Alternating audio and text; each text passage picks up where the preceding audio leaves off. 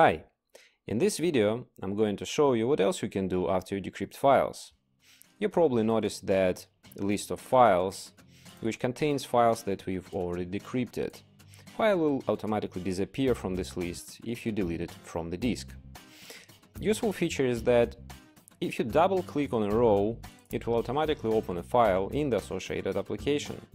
It's very convenient. You can also do other stuff if you do the right-click on a row, and you'll see that you can open the source folder, target folder, you can delete the file from the disk and it will of course disappear from this list. Or you can just click forget, application will stop showing the file in this list, although file will stay on the disk. But what is more important is that if you need to encrypt this file back, you can just click encrypt back. Application will automatically set all values, so all you have to do is only click encrypt button. And another cool feature is that you can encrypt back all files in this list just by invoking one action, encrypt back all.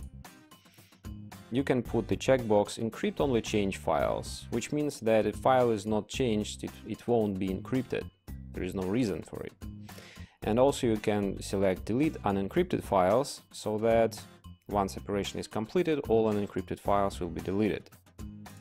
Operation completed successfully. Although we didn't change files, an application recognized that, so the only thing it did, it deleted unencrypted files from the disk. That's it, thanks for watching.